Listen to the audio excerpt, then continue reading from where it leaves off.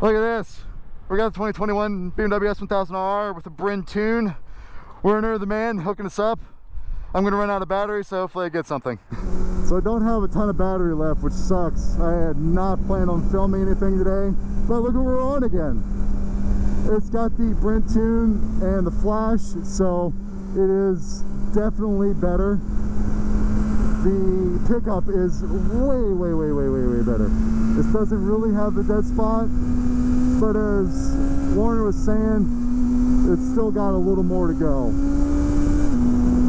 And you can kind of tell, you know, it's got a lot of power. It's so smooth with how it does it. Me, I would like a little more punch in the back.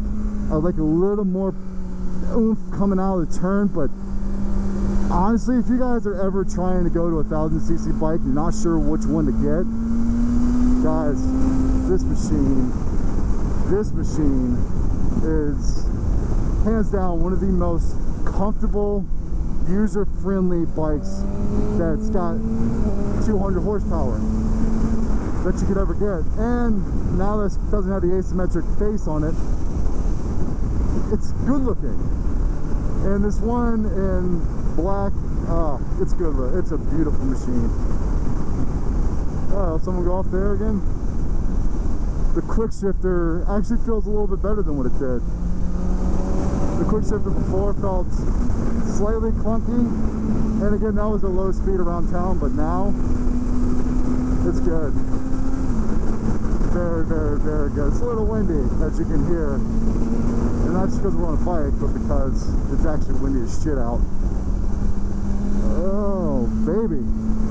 What a happy accident. I thought these guys were going to be up the mountain like 3 hours ago, but they just kind of hung out. Not bad at all. Whew. Right to next. Oh no, I'm almost out of gas.